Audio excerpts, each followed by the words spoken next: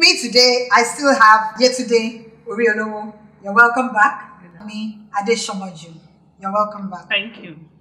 Last time we talked about how to safeguard our home. We looked at the spiritual aspect and we looked about the need to be watchful. Today, we're going to focus on our relationship with our husbands, because when there is a gap between the man and the woman, it's very difficult to safeguard the home. How do we need to focus on our relationship with our husband to make sure that we're safeguarding our home? Okay, today, let us take off from the fact that, okay, we were first friends before we got married. So that's true. So, that's true. So there's certain things that we were doing when we were courting, and which eventually led to the marriage. So I want couples to try and figure out those things that they were involved in before they got married, and continue in that light, so that the fire of the love that they have for each other will keep burning. You know, love is just like a flower. If you don't tend to it, after a while it's going to just fall off and die. So there were certain things that, you know, interested both of you when you were courting, so let's just keep it going. Another important thing that we need will be communication. It's very important that we keep the communication gap open, so that if there's any challenge, we can talk about it and quickly, you know, take care of it. It's very important that, you know, yes, you are married, you live under the same roof, but you both go out to work. It's very important that you talk to yourselves at least once while you're out. While you are out. You don't wait till you come back all day. This is particularly important for women, because women like, you know, we're emotional people, and we like to sense that we are being cared for. Your focus is still on us. We like attention. So it's good to talk to the woman. It keeps her going all day till you come back, and you know, when you come back, it's all nice and good when you come back. So that's what I use. Then let's keep the friendship going.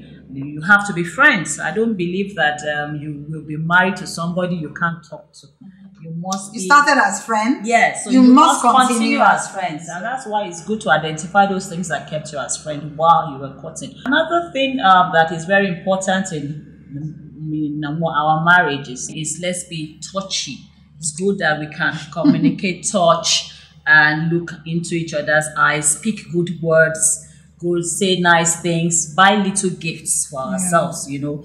Those things keep the marriage. You know, I was speaking to somebody who came for counseling and married 1 year and 2 months, and they want out already. And I'm like, so why did you marry in the first place? You know, but while I was talking, I just said, so what are those things she like? Little things you can afford. Oh, he said to me that she likes shawarma. I said, so why don't you pick up shawarma? What does it cost? Yes, from time to time, just bring that home for her.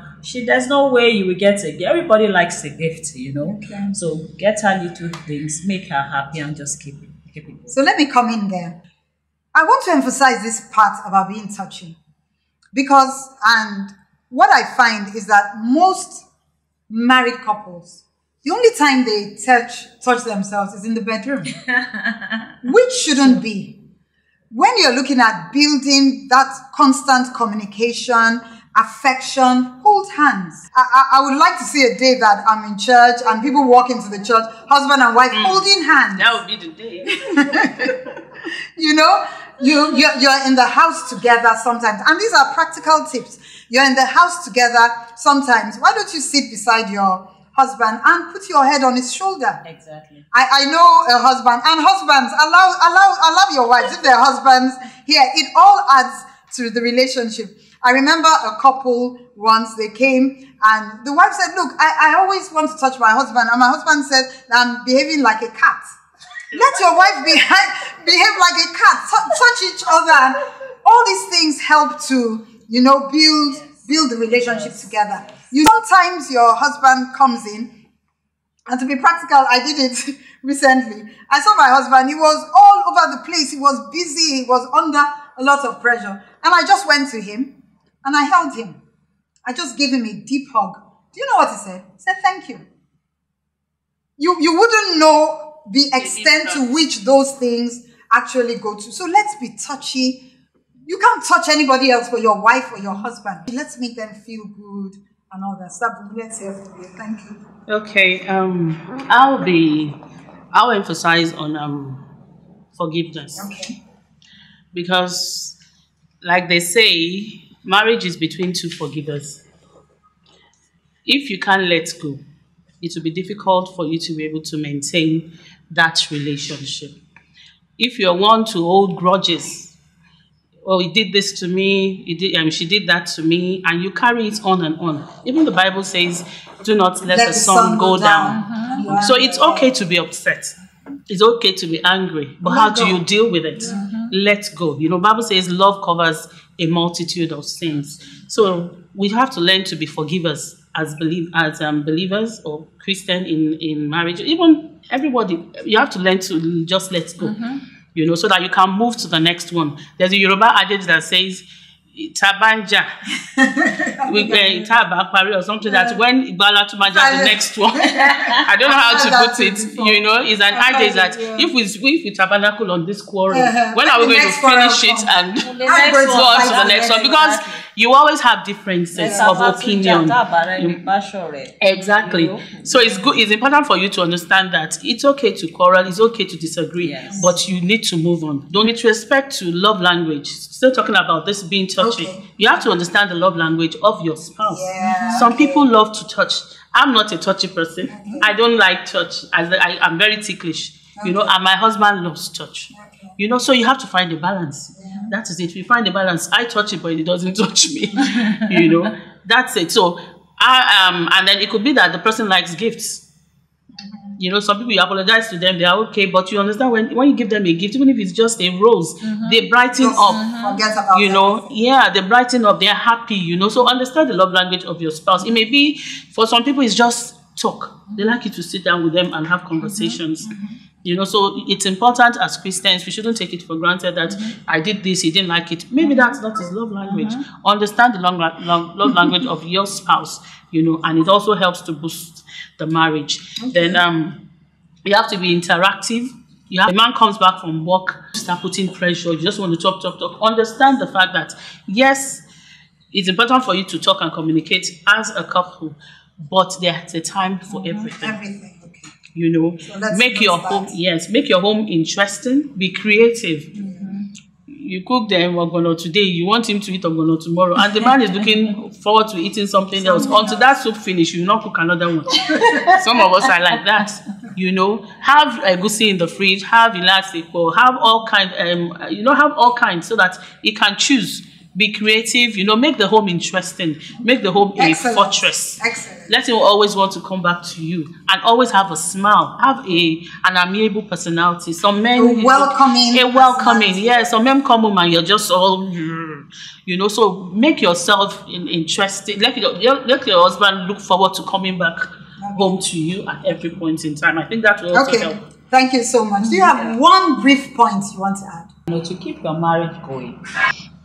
Talking to ladies or women, you know, there's this way you were looking. When when he met you. So it's still going back to how we started, you know, the courtship days. That thing you had, how you looked then is very important. You need to maintain. Because that you need to maintain it. Thank you. Because that's the attracting thing. You know, so you need to maintain that look, at least move close to how you looked then. It might not be exactly the same, but try your best. Yes, try your best too. And also the behavior that you exhibited then, please try and maintain it. So for women, sometimes we say that, you know, we are married, we have children, and so we just let go. And the man does not like what he's saying. And, you know, probably try to insinuate it and you just blow up, you know. So he retrieves from saying anything, and it's just, a friend of mine said once, and I found it very funny. You know, she has her own business, and you know, she does her own thing. So the husband works in a bank. She says, so every time her husband is coming back from work, then she dresses up fully. Makes sense. So It makes sense. At least once in a while. You might not be able to do it every day. I went to their house in the evening, late evening, and she was all decked up, seriously decked up, like, I said, so why are you decked up in the evening? She said, I'm seeing all kinds of. It makes sense. She said that he's all day he's been seeing women well dressed, then he will come back home and see me like this. Like somebody in wrapper or the wig thrown somewhere. That she must be decked up, and I picked that from him. So you have to look good. Men are attracted by what they see. We need to look good. So give them we need good to vision. smell nice. Yeah. We need to be warm. We need to be kind. Thank you have very to find much. ways of just keeping that going. So thank you very much. I've had a wonderful time. I'm sure our viewers have learned so much about how to safeguard our home. To wrap up, there are 3 major areas. 1, we need to be spiritual. 2, we need to be watchful. We need to have eagle eyes and be watchful. And 3, we need to focus on the relationship with our husbands. Thank you very much. We appreciate your time here today. I'm looking forward to having you again here sometime soon so that we can dig deeper into this. God bless you. Have a wonderful day.